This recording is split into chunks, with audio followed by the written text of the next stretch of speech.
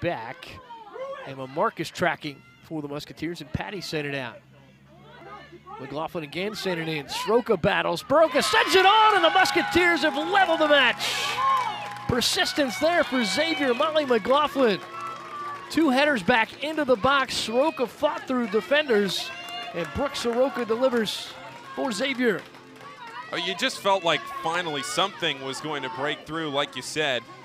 The Musketeers just keeping the ball down there and being dangerous. Sroka able to turn around and flick it on into the net. And how good does that must feel? Already this season. So McLaughlin on C.J. Graham. Graham's made 7 saves already today. First to it. McLaughlin sends it into the right corner, and the Musketeers lead it 2-1. Molly McLaughlin off the PK today. Ball pressed in, ball sent on, and that's a goal! This time Emma Flick gets it out of the air, and they beat C.J. Graham. Emma Flick a goal for the 2nd straight match, and the Musketeers lead it 3-1. Just about a minute after she thought she may have had one, this time she makes it count.